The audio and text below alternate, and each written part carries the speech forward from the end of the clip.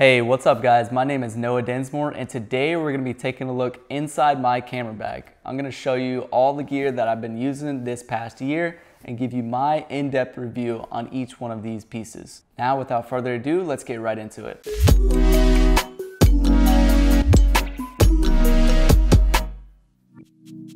So, this is my camera bag right here. It's actually a gift from my girlfriend, Carrie Ann. Thank you, shout out to you.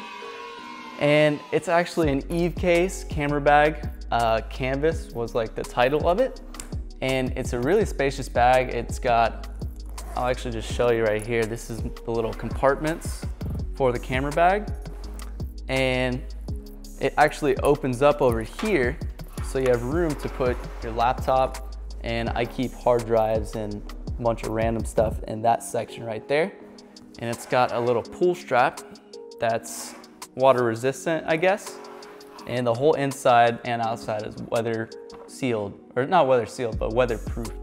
So it'll help you in those certain situations where it's kind of raining a little bit. It'll give it some protection. And it actually came with one of these right here.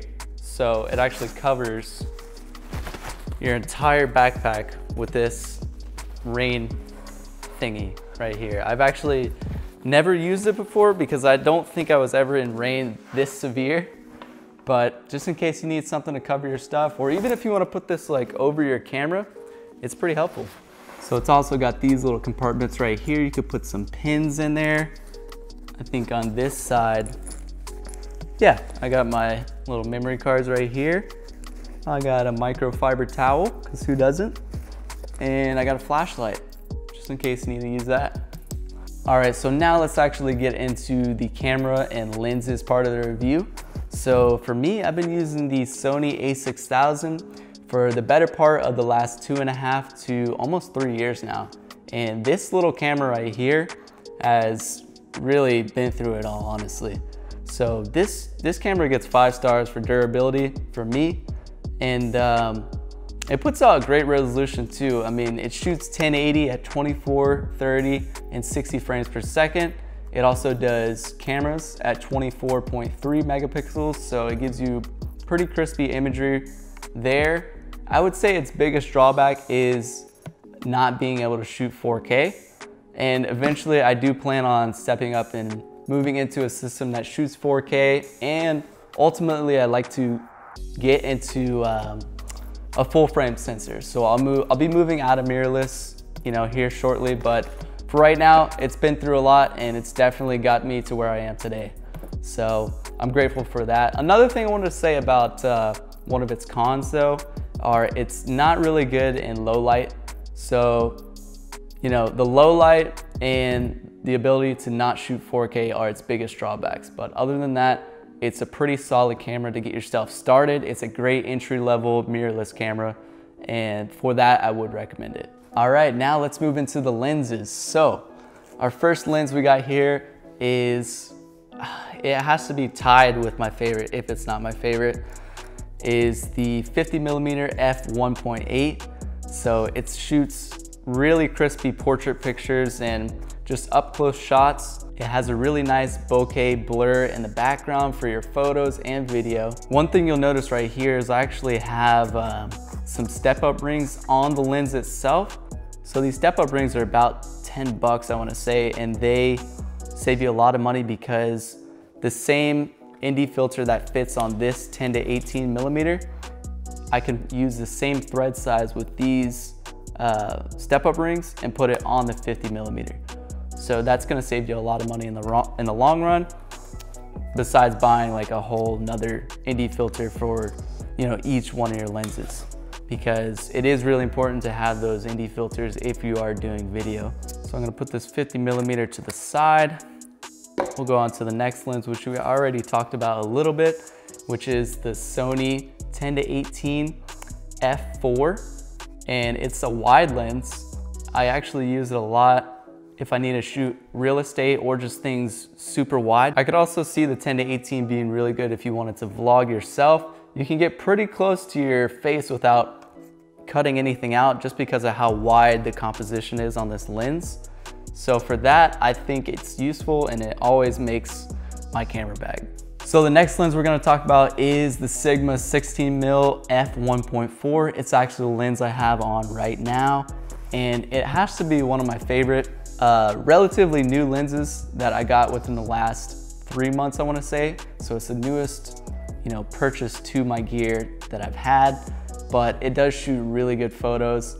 I like the video on it as well. The only drawback to it is that it doesn't have the image stabilization, but if you're using a gimbal, you really don't have to worry about that. If you compare the 16mm to the 10 to 18mm, they're kind of apples and oranges at that point, being that they both are wide lenses, but the 16mm is definitely gonna do a lot better in low light just because it can go down to f1.4, whereas the 10 to 18 only goes down to f4.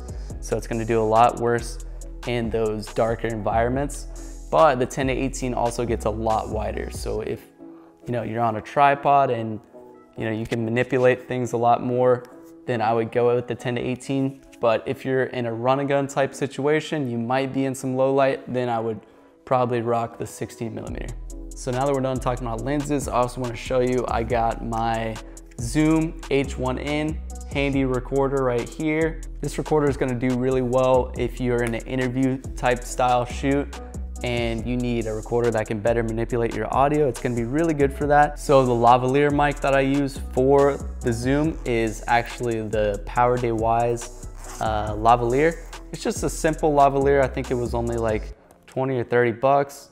And it has the 2-line inputs where you can just import right into the side of the Zoom. And then on the other side, it has an aux input where you can attach your headphones just to make sure the audio sounds good.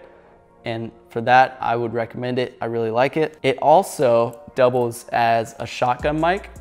So I ordered this little windscreen right here. You could slide it right on the top of the Zoom and then it becomes its own shotgun microphone. This actually is really helpful with the Sony a6000 because the a6000 doesn't have an aux input. That's another thing that I don't really like about it. But this is a good workaround right here, is just using the Zoom H1 with this windscreen attachment. And I actually have this 1/4-inch thread attachment piece. So it just screws right onto the back of the recorder right there. And then the bottom section right here just slides right into the hot shoe of the camera. Just like that, and you're good to go. So I got lots of batteries, all these batteries around here. That's pretty much it for that compartment. Next part of the bag we got here is this top little Velcro piece right here. And this is where I keep most of like the handy equipment, like sensor cleaning swabs as we have right here. They come in real handy if my sensor is ever dirty and you get those little tiny dots on there. You just never know when it's gonna happen, except it happens when you least expect it, just know that. And here's the sensor cleaner. And we got the, gotta have more of these microfiber towels everywhere. Can never do any harm. We got this little brush, you know, if you wanna brush your ND filters or your UV filters. This has to be in my bag at all times to knock the dirt off of either a lens or your sensor. And it's just a really helpful tool right here. So that's it for that bag. Oh, actually one more piece right here. This is, if I could get it out, it's got some Velcro on it right there. This is a Githu? I don't know, but it's a USB power pack, attaches by USB right there to whatever you want. If you need to charge a battery or a camera, you can hook it up to your camera. Actually, you can't hook it up to the a6000, that's another drawback to it. But later models like the a6400, I know you can use with that. And if you just need to charge your phone or something, it's definitely useful. All right, so now looking inside the bag right here, we had this little like kangaroo pouch section thing that I like to keep all of my hard drives and little dongles and stuff like that in there. Like this laptop charger right here goes in there. And next we got this little dongle piece, it's actually connected to my SD card reader. So, you know, my laptop, it doesn't have the USB readers. It only has like the newer ones, the USB-C, I believe this is what it's called. So, have to get the dongles, and got another dongle right here. It's connected to my Seagate 4 terabyte external hard drive. So this drive is not what I edit on because it's a slow SSD. So it's really good for file storage. Like, it's 4 terabytes, so it's a lot of room to work with for temporary file storage, and that's why it stays in my bag. And what I use to actually edit on is 2 of the Samsung T5 portable SSDs. They're fast SSDs, so they're good for editing. They're super quick and super portable. They're each 1 terabyte too, so that's more than enough, you know, for most of my projects. They don't go over 1 terabyte because that's a lot. So that's that right there, and that does it for this little section right here. Oh, also, I do keep generally like a notebook in here too, in case I want to write down some ideas or just kind of storyboard things out. That's just my little personal thing. So this back piece right here, it actually has enough room to put some notebooks, I guess, or maybe just some books back there, but I have my laptop, so just turn this around.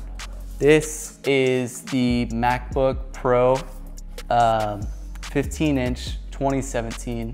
So it's not, you know, the 2019 version of this. It's still a couple years old, but it feels new. It feels cool to me, and it's still, you know, super durable and does its job just fine. Obviously, I don't edit on the actual desktop itself. I use those drives that we just talked about to outsource the editing and, you know, keep it off the hard drive on here, because that'll just melt your computer if you're trying to edit it straight off a laptop. So that's pretty much all I have in my camera bag in 2019. I've been using that setup the entire year. So feel free to let me know what you've been holding in your camera bag. I'd like to see it, and let me know what you do or don't like about this setup right here. I'd love to connect with you guys. If you want, follow me on Instagram at Densmore. And with that, I'll see you guys in the next video.